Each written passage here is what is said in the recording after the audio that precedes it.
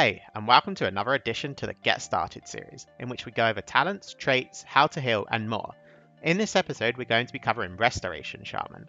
All information in this guide has been given to us by Lontar, who's consistently been one of the highest rated shamans throughout Legion, peaking at 3,200 rated.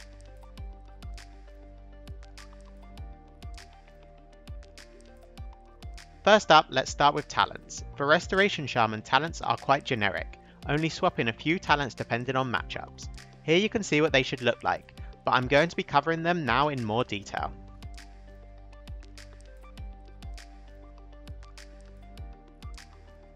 Previously, Restoration Shamans required you to be casting heals consistently to top people, so undulation became the normal choice. However, now with Azerite Traits you are able to increase the healing of your Riptide substantially, and Torrent adds even more to that, giving you a huge bonus to the initial heal from Riptide, meaning you're going to have to cast a lot less and can rely more on instant casts.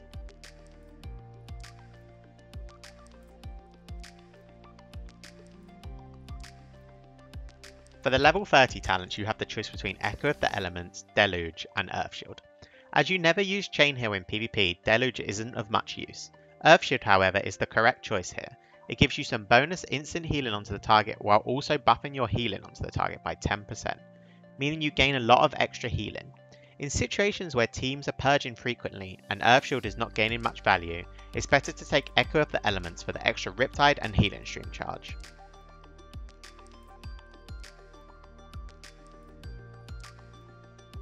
Next up, for the level 45 talents you have the choice between Static Charge, Earth Grab Totem and Spirit Wolf. Static Charge is primarily focused for PvE, so should never be really considered. Earth Grab Totem can be used as a tool to help you or your team kite or connect to enemies.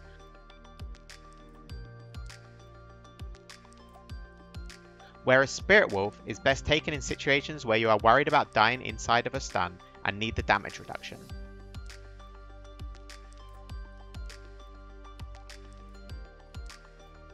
For the level 60 talents you have the choice between Ancestral Vigor, Urban Wall Totem and Ancestral Protection Totem. Urban Wall when compared to the other two is the clear choice here. The damage reduction while inside of the totem is way too strong to give up for some extra health or the gimmick resurrection provided by Ancestral Protection Totem. Urban Wall Totem can be used as a very strong defensive cooldown to counter strong damage from the enemy team.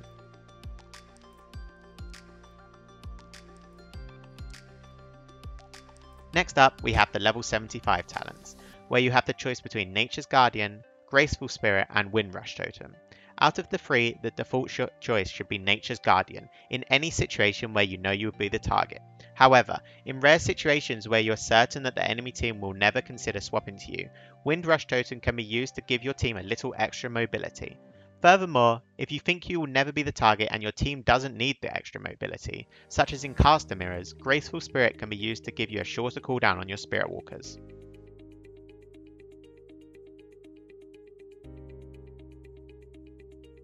Now for the penultimate talent choice, and here we have the choice between Flash Flood, Downpour and Cloudburst. Downpour is mainly for stacked up PvE healing, so it doesn't really have a place in PvP. Cloudburst gives you a little extra healing but can be killed, and replaces Healing Stream Totem, so should not be considered either. So this leaves us with Flash Flood. This will give you faster casts when you consume tidal waves, giving you the ability to top teammates faster when having to spam cast.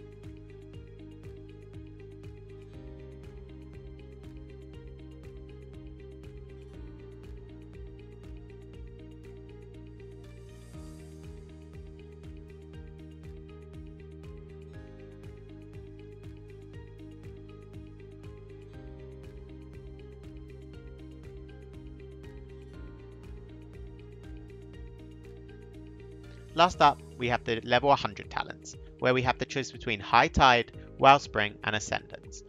High Tide buffs Chain Heal, which we don't use in PvP, leaving the talent redundant. Wellspring is a moving AoE heal, again mainly focused around PvE, so we're left with Ascendance, which is by far the best talent for burst healing in PvP, due to its ability to duplicate your heals in a 15-yard range, allowing you to easily top your team when behind.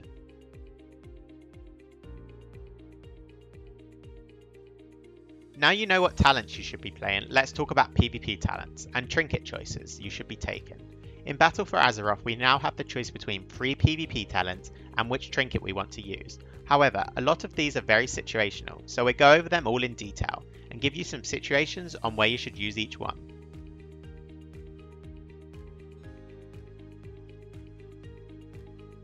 First up, let's cover what trinket you should be using. Our choices are Adaption, Relentless, and Gladiator's Medallion. Out of the 3, Adaption is the worst. It automatically trinkets you out of a first crowd control you receive that is longer than 5 seconds, but is only on a 1-minute cooldown compared to the usual 2. This is very bad in PvP and can be easily exploited by your opponents, so should really never be considered.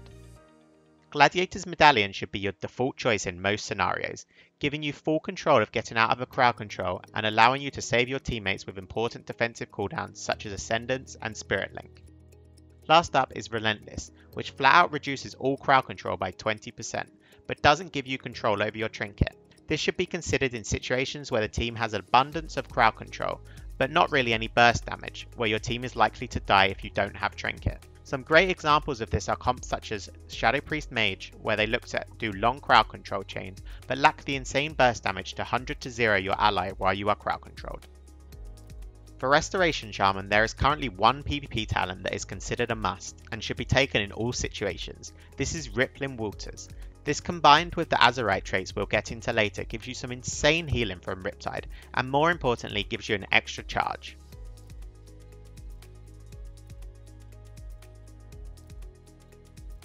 To combine with our Rippling Waters, we have the choice of another 2 talents. These however are situational and depend entirely on what comp you're playing and what comp you are facing. So let's cover each viable talent in detail and cover some scenarios where you will be wanting to take them. First up is Electrocute. This is an offensive talent that gives you some extra damage tied to your purge. This can be great when playing versus Resto Druids, as the ability to be able to purge their healing over time and also gaining some damage can make it impossible for the enemy team to recover. For example, if you're playing a melee cleave and want to rush down the enemy Resto Druid.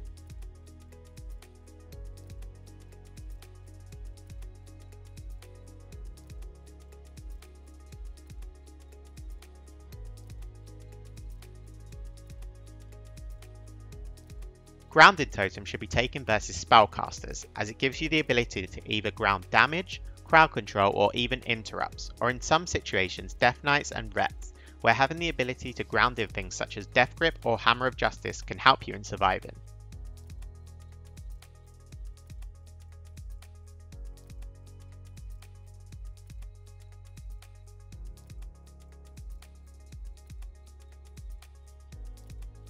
Spectral Recovery can be taken versus teams where you need the extra mobility to kite, such as melee cleaves that will train you.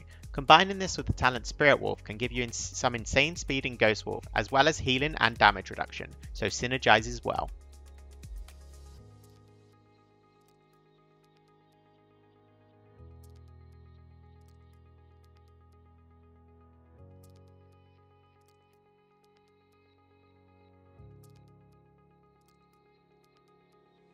Swelling Waves should be taken versus compositions that are likely to target you.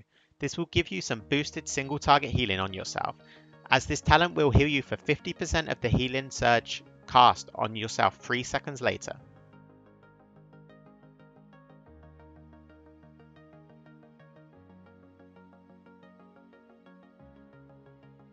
Voodoo Mastery can be taken versus compositions where you are required to land crowd control, and the team doesn't have a Hex dispel, such as when facing a melee cleave that is not targeting you. This allows you to Hex offensively or even defensively, to stop some damage more often.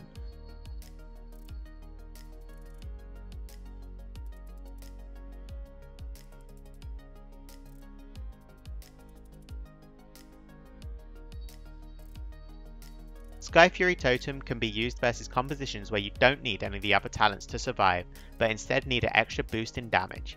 This is very useful in caster mirrors, giving you the ability to give your team that extra little bit of damage to help score a kill. Calming Waters can now also be considered, as you are not losing the healing or casting speed increase from Vim or Defender, like you had in Legion. This can be taken versus teams with an abundance of interrupts, such as Warrior, Death Knight, Resto Shaman, that will train you, allowing you to more easily get casts off.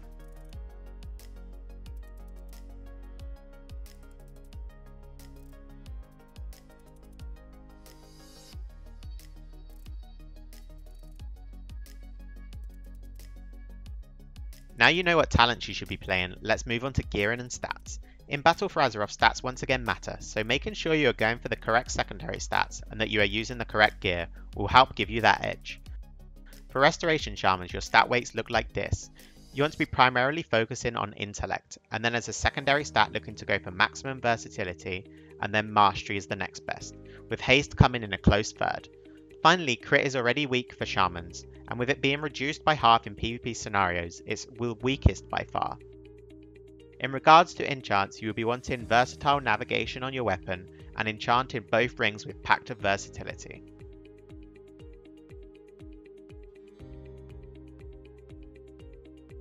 There is one Azerite trait which is head and shoulders above the rest for Shamans, and that is Surging Tides. It gives you a big absorb onto the target you Riptide, if they are below 50%. This can be stacked 3 times, giving you a substantial absorb every time you use Riptide on a target that's low, meaning you can almost get away with only casting Riptide and the occasional healing surge. You want to be aiming to get this trait on both your head, shoulders and chest. However, there is some very good minor traits which you should also be looking out for. These include Pack Spirit for when you need to be in Ghost Wolf kiting with the Spectral Recovery and Spirit Wolf talents. Also keep a lookout for the traits Earthlink and Woundbinder. These are also very strong minor traits that give you a good boost in overall healing. But first of all, just aim for the 3 of the trait Surging Tides, then work with what you have for minor traits. Last up, let's do a quick recap on how to heal and keep your teammates alive as a Restoration Shaman. For Shaman, your overall healing rotation is actually quite simple. It's the small things such as using your grounding and your other utility correctly, which distinguishes you from the other Shamans. When healing, your rotation should look like this. You want to make sure that the target you are healing first of all has your Earth Shield. This gives you the healing effect and also buffs other healing you do to the target by 10%.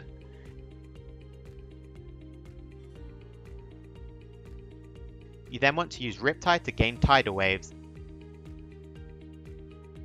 and then use Healing Surge to top the target.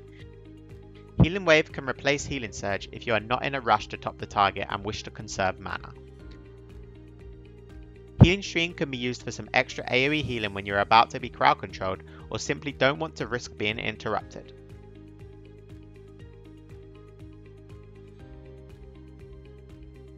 For Resto Shaman, you have a few defensive cooldowns that you need to use correctly to survive. These are Ascendance, Earthen Wall Totem, Astral Shift and Spirit Link Totem. We've already covered all talents, so let's quickly cover Astral Shift and Spirit Link Totem, as these are baseline. Astral Shift is a strong personal defensive, giving you a 40% damage reduction. This is great for countering offensive cooldowns used by your opponents.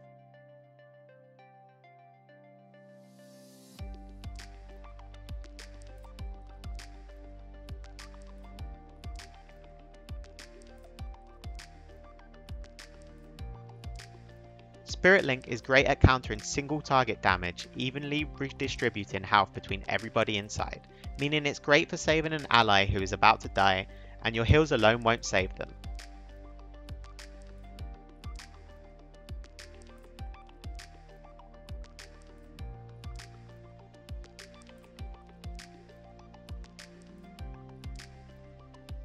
Okay guys, that just about wraps up this Get Started Restoration Shaman guide.